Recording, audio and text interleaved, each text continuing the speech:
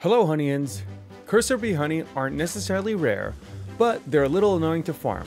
They're scattered all over Hyrule and there isn't a great place to find a few at once. They also have their uses, so let's learn exactly what they're used for and where to find them. If you don't know me, I'm Nico and I like finding everything possible in Zelda games. If you need help finding or doing anything in Zelda games, I hope you consider subscribing or at least checking out the channel.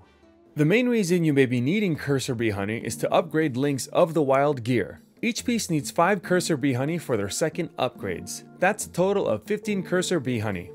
You also need 1 Coursey Bee Honey for a small side quest in Kakariko Village. Coco has a few side quests where she asks you for a specific material.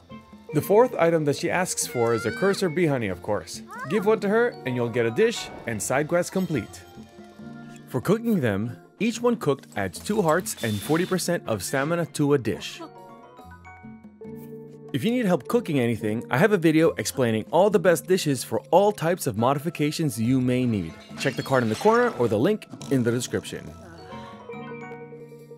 For finding Coursey Bee Honey, they're scattered all over, and if there are any in the same place, there's only a few. First, random fact, Honeyvore bears drop 2 to 3 items, and those items have a 10% chance to be a Coursey Bee Honey. Not useful since there's only 4 bears in Hyrule. For locations, you can check the object map I use, link in the description. First, let's talk about 5 places that have only 1 Coursey Bee Honey, but they're still worth going to because of the materials those locations have, especially if you're a collector like I am.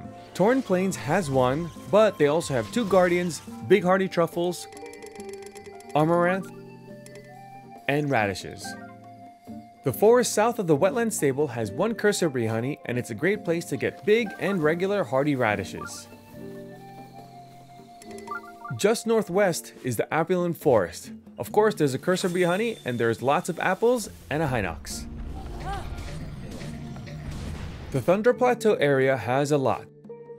1 Coursey Bee Honey and many things like swift violets, butterflies, darners, octoroks, and much more.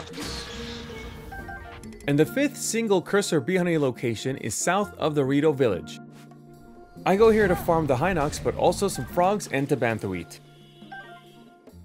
Next, Satori Mountain. There's 2 by Rutai Lake and 3 south of that.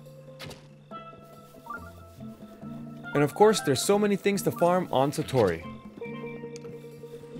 And my favorite place would be at East Necluda. There's 3 Hinoxes, and this is the best place to farm some beetles and lizards. And there are a total of 6 Coursey Bee Honey very close to one another. I always go here.